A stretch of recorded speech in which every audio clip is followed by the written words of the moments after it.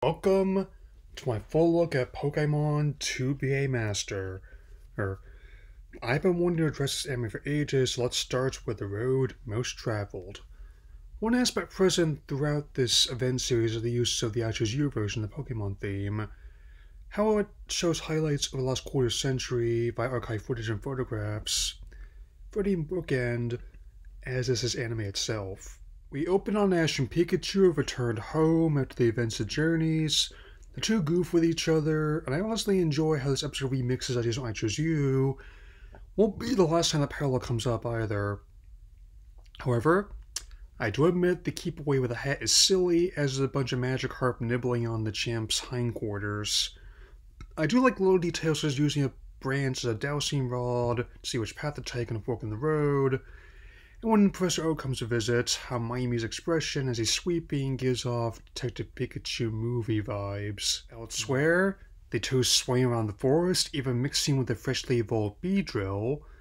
Ash and Pikachu relax in the shade of a tree, and as they watch the clouds and Pokemon roll by, a familiar Meowth drops in a visit. As Meowth and Team Rocket try to make off with their prize, Ash sends out his Sceptile, Noivern, and Donphan to reclaim Pikachu.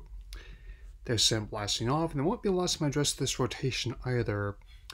Also gives me plenty of ideas for fantasy rosters in the games. We're then introduced to the catalyst for this miniseries, Latios.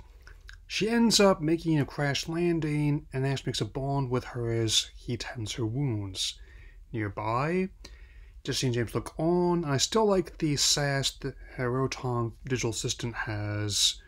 Likewise, I do find amusement in the anecdotes surrounding this miniseries. I'll address them more as I continue my look at it.